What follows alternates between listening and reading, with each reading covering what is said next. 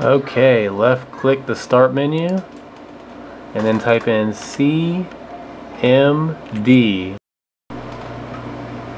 Right click, run as administrator.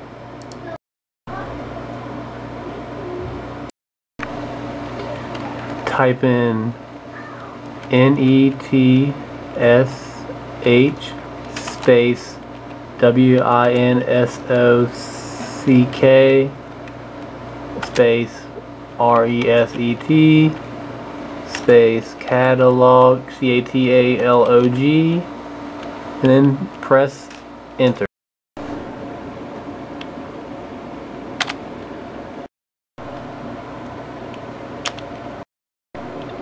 Now type in NETSH space INT space IPv6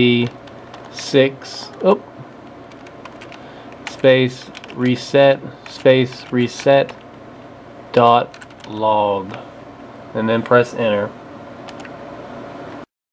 And as you can see, you must restart the computer in order to complete the reset.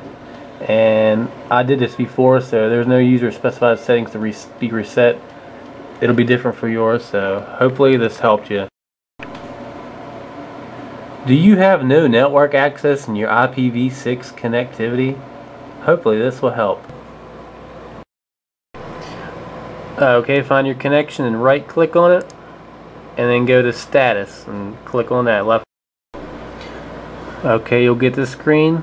So left click properties, and then you'll get this screen. Click on configure,